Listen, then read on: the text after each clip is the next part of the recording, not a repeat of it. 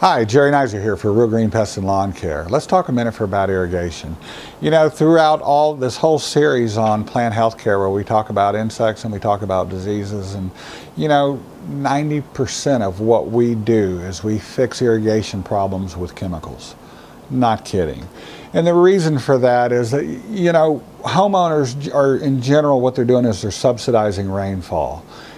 Any plant, regardless of what it is, it's really amazing how precise it really likes irrigation to be. Not too much, not too little. Too much, you end up with a disease problem. Too little, most often you end up with an insect problem. So it's important for you to know how much, when, you know, to irrigate your lawn, or really for that matter anything. And irrigation is the length of time and the frequency is it's really dependent upon two things: temperature and the device itself. Okay, temperature dictates more than anything how often you irrigate. Okay, the type of device dictates how long you irrigate. When I say type of device, it could be anything. It could be a hose that you're holding, it could be a whirlybird sprinkler, manual sprinkler that you put out, or it could be an automatic sprinkler system that you had put in. So the device itself really doesn't matter as long as you know how much it's putting out. If you know how much it's putting out, then you know how long to run it for. A couple of quick things you need to know. Number one is that in Austin, Texas, Central Texas, we've got a heavy clay soil. So again, that means that it drains slowly.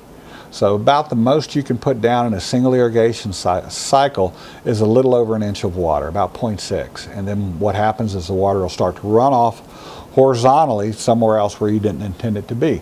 And those low spots are the spots where it runs to will probably end up with brown patch. So it's important to realize how much water you can put down in a length of time, as well as how much it's actually putting out. How do you know how much water that it's putting out? Well, let's think about this for a second. Hoses or pipe itself, when you send water through it, it's going to have friction against the walls. So the longer the pipe is, the more friction is going to develop and the less volume is going to come out the other end. The more heads that you have in a zone, in other words, if you tandem a couple of manual sprinklers together, you're probably going to get half as much water out through each one. If you've got 5 heads in a zone, it's probably going to put out more water than if you had 8 heads in a zone, because you're simply feeding more water. And you know, the limiting factor on that, of course, is volume and pressure delivered to your house. Let's talk about how we measure how much water that your sprinkler system's putting out. What you want to do is get 4 catch devices.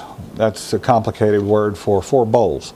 And what you want to do is put these 4 bowls out through an irrigation zone, and you want to do this on each zone of your irrigation system, because each zone, you'll find, puts out a different amount of water. And what you're after is figuring out exactly how much water each zone puts out. So we're going to put 4 bowls out through our irrigation zone. Let's do that now. I've got my 4 bowls, and I'm going to spread these through this zone as equally as I can. It's important to put the bowls down level. It's probably one of the more common mistakes that people make, is they don't put the bowls down level. But to get an accurate reading, that has to be that way.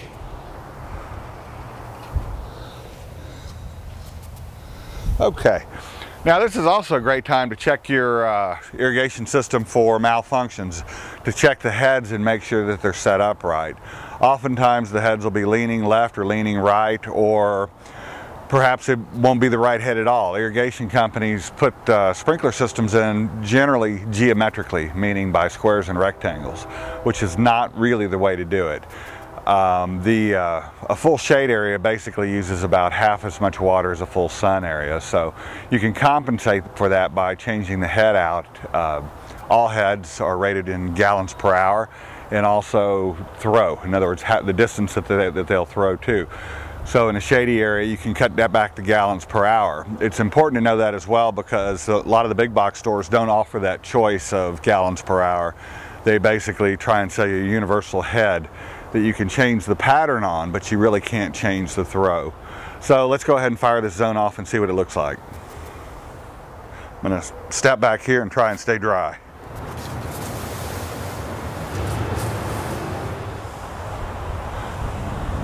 Okay, just like I thought, the zone has some problems in and of itself. This head is turned, it's twisted, so it's shooting like this. It's set for 180 degrees, but there's no throw at all in this direction. So just a quick little twist, and that takes care of that. You know, it's a good thing to wear a bathing suit, not complete clothes, because you will get wet. There's nothing you can do about that. This head right here, it looks like it's leaning to the right. What that causes is for the water to fall short of the next head. Now, sprinkler systems rely on overlap, and in other words, the water from this head is supposed to fall on that sprinkler over there. That's the distance that you want. And this sprinkler head here, it's supposed to fall on that one, and that one's supposed to fall back this way. Now, because it's angled like this, it's going to fall early, and the one on the other side is actually going to shoot further, and you can see the concrete wet over there as an example of that. That one back there is actually leaning backwards. It's like this, and so it's going to cause it to shoot further as well. So this lean that we see, oftentimes that's caused by an irrigation contractor using flexible pipe. Flexible pipe is really a no-no, and the reason is that it allows the head to move, just like this. You know, it's easier for those guys to install with flexible pipe, but soil is dynamic. It's always moving. So if you use a flexible type pipe, yeah, if you step on it or run over it, you won't break the pipe. But the other side of that is your head will quickly get out of adjustment, and it'll be leaning one direction or the other. So it's important to use rigid pipe, rigid PVC when an irrigation system's installed, or if it's even repaired. And repairs, I've seen, you know, a lot of contractors use that flexible pipe. So no, don't let them do it. Okay, we've got our 4 catch devices here, which are really nothing more than just little green plastic bowls, but the main thing to know is that they're all the same size. They must be the same size. So I've poured all 4 of them together. Take my handy dandy ruler and I'm going to stick it in there, and guess what? I got exactly 1 inch of water.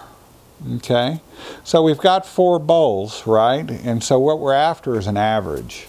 With 4 bowls, it just happens to be 1 inch of water. I don't know what the chances of that are, but it's 1 inch of water. So if you divided that by 4, you're going to get a 1/4 inch. So that irrigation system is putting out a 1/4 inch of water in 15 minutes. So if I wanted a 1/2 inch, how long would I have to run it for? 30 minutes, right? 15 times 2 is 30. So again, that's the basics of how to measure what your irrigation system's putting out. I'm Jerry Naiser for Real Green Pests and Lawns. For more information on this, and if you want the written text on it, go to our WaterWise page on our website at realgreenlawns.com, and you'll find this all written out and shown, again, how to do it. Or if you need help setting up your irrigation system, feel free to call us at 45 Green. It's 454-7336 if you're in our service area. Have a great day.